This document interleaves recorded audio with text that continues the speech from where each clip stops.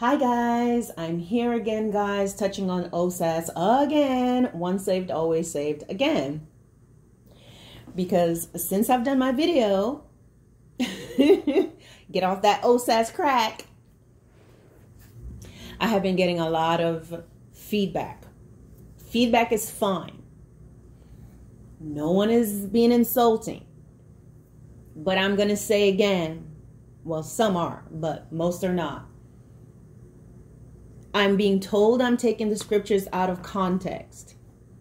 I'm being told they're sending me all have sinned and come short of the glory of God. But they're not showing scripture that says, be holy as I am holy. They're not showing scripture that says, if your hand calls you to sin, cut it off, because it's better that a part of you is cast into hell than your whole body. They're not sharing scripture that says nothing unclean shall enter in. They're not sharing the scripture that says God is light and in him there is no darkness at all. If we say we are in him and walk in darkness, we are none of his. They're not looking at the scripture that says that describes the works of the flesh, Galatians chapter 5. If you walk in the works of the flesh, you will not enter into the kingdom of God. It talks about sexual sin. It talks about lying. It talks about whoremongering. And there's so many things there. They're not talking about in the very last book of the Bible in Revelation, where Jesus says all liars and all idolaters and all sorcerers and those who practice a lie and live a lie and enjoy a lie shall not enter in. The Bible says, he who is unjust, let him be unjust still. Who is righteous, let him be righteous still. Who is holy, let him be holy still. Who is filthy, let him be filthy still. Behold, my reward is with me to give everyone according to his works. What is there? Why do people want to resist holiness and righteousness? Yes, we all have sinned and come short of the glory of God. This is why God sent his son Jesus on the cross, who became the ultimate sacrifice. He was going to die one time and he was going to die for all. The OSAS crew want to say he died once and for all, like all our sins, and that's it. No, he died one time. Because back in the days when they will do their sacrifices, they had to bring animals. And every time they sinned, they had to bring an animal, a new one. They will stand at the doorway of the tabernacle. The person will confess their sins, putting their hand on the top of the head of whatever animal they have brought. They will slay the animal in the doorway.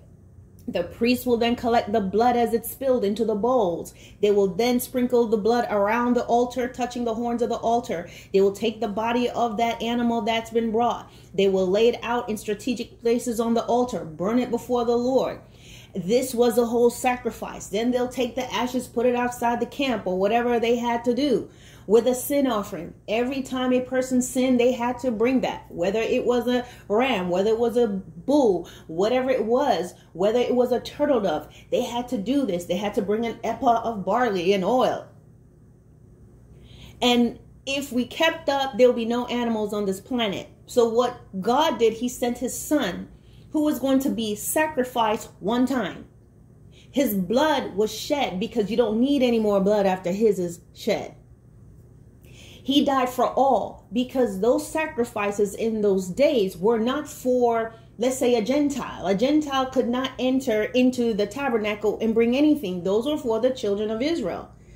Jesus died for all. The Bible says in John 3:16, for God so loved the world that he gave his only begotten son, that whosoever believes in him should not perish but have everlasting life. Whosoever will may come. So he died one time and he died for all. And in Colossians 2, it tells you, it gives us power over sins. He made an open spectacle of the powers of darkness. We can do all things through Christ who strengthens us. And so shame on anybody who wants to sit here and be an advocate for sin. You don't have to. Are you saying that God does not have the power? They love to say this. So are you saying that his sacrifice on the cross wasn't enough for our sin? No, I'm saying his sacrifice on the cross was not only enough for our sins, but enough to make you stop doing what you're doing. Are you saying that God's sacrifice on the cross is not powerful enough to stop you from lying?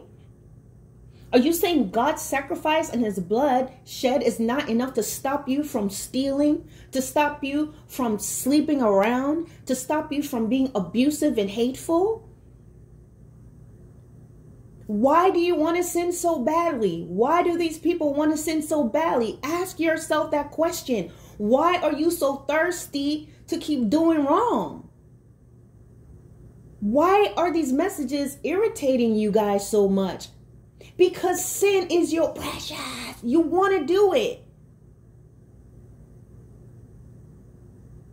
You love your sin more than God. You love your ways. You love darkness more than God. Why wouldn't you want to do right by God? He died to give us the power to do it, not in our own will, but by the power of the Holy Spirit. Are you saying the Holy Spirit is not strong enough to keep your pants zipped up, to keep your dress down, to help you to forgive the person that you have such bitterness and animosity against? You saying the Holy Ghost is too weak to do that? Get out of your flesh, guys, whoever this applies to. You want to sin so bad. You want to see scripture a certain way. When you are in sin, when you read the scripture, your heart is darkened. So you see what you want. God does not accept sinners into his kingdom. We have all sinned and come short of the glory of God.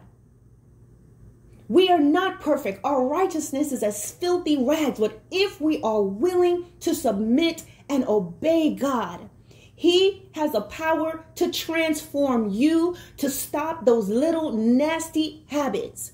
We are not perfect, but as we continue to press forward in a determination that we want him as God in our lives and obey him. When he said, get off the phone, when he tells you not to do certain things, when he tells you get off pornography, when he tells you throw out those sex toys, because God will speak to you individually about what's going on. There are things he knows you're not strong enough yet, and other things he's going to help you. Ultimately, he's here to guide us and to lead us. And that's why the Lord tells us to take his yoke upon us and learn from him. Because his yoke is easy and his burden is light, meaning whatever seems impossible for you and me to do, with him and following him and learning from him, we will find that we will be able to overcome those things that once burdened us. Those things that we once found difficult, it will be easy for us to do through the power of the Holy Spirit.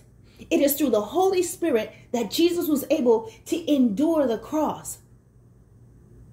He wasn't able to endure the beatings. It was through the power of the Holy Spirit that he was able to continue to go about his Father's business despite resistance, despite being teased and disrespected, despite the pain of crucifixion. He got on there.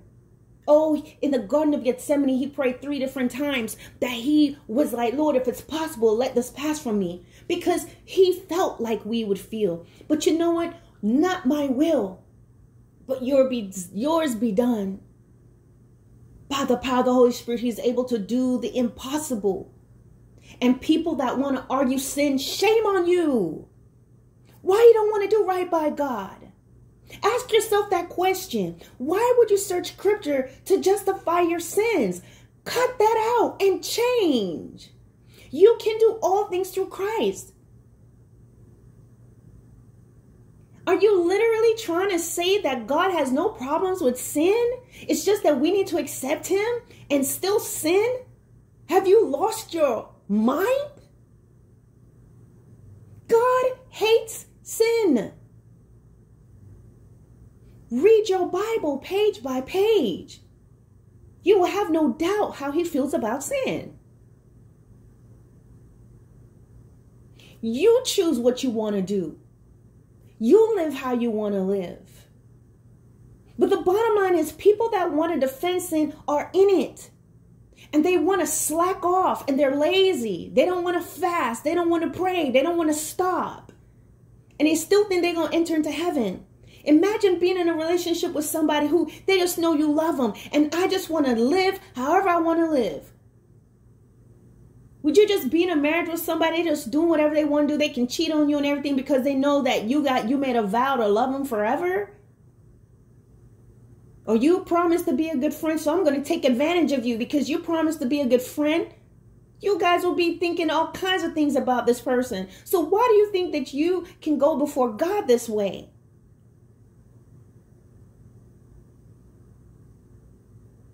Get out of yourself. You will not enter into the kingdom of God as is.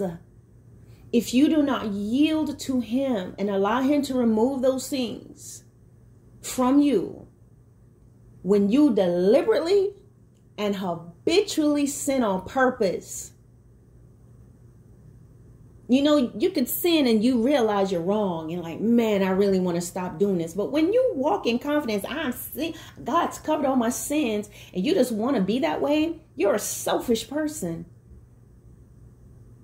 You think you could scam God and just enter in. I'm going to do what I want to do. Ask yourself why you want to do that.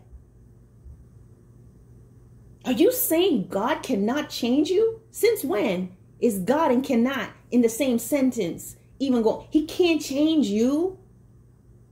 Demons submit to him. You mean to tell me that demons submit to Christ, submit to the name of God? They have to flee. You can't stop? You mean demons are more submissive to God than you? Go ahead and write some more foolishness. But the bottom line is, ask yourself why it's so important to you that you want to be an advocate and you want to be a voice for sin.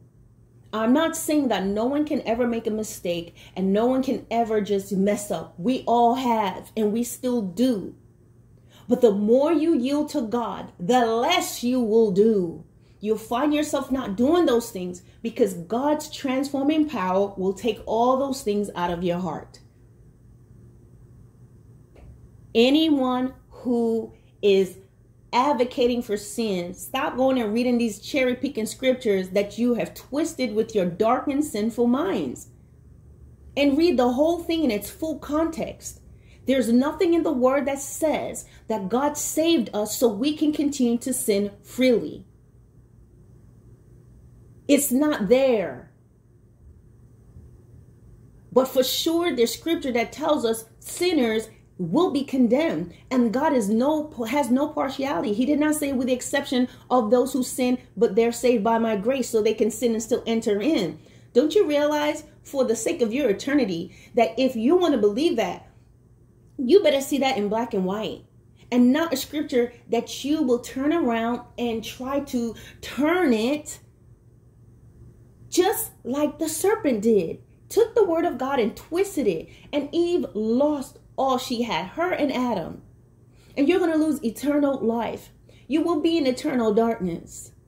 Keep believing that you can sin against a holy God and enter into heaven. You believe in that is a condition of your spirit. When your body dies, if you are a sexual deviant and you like to sleep around, that's a condition of your soul. So when your body dies, your body is just a vehicle for your soul. So when the body goes back into the grave, you are still standing before God as a soul that's a sexual deviant. You cannot enter into heaven like that. So if you're going to be a sinner, go ahead and do that. But don't think you can have holiness and unrighteousness and deliberately live how you want to live and still enter in. It ain't going to happen. Period.